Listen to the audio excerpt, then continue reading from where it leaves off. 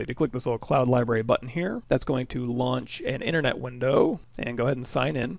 Drag this over here so you can see it. And here you can see we have materials, environments, backplates, textures, all that good stuff here. So anything you go through, and it's let's look through the environments here. And let's say we want this indoor Luxion kitchen. Go ahead and hit this little download icon. And if you get this dialog box, go ahead and do open Keyshot Cloud Handler, and it's just going to make you log in again to the cloud library authentication. Once it's done that, it's going to push you right back into Keyshot, and you're going to see right here we have a new section here called Downloads, and now we have the indoor Luxion kitchen, so we can double click that. Let's go ahead and go back to our environment, go back to lighting environment. So now you can see I have a whole new environment in here.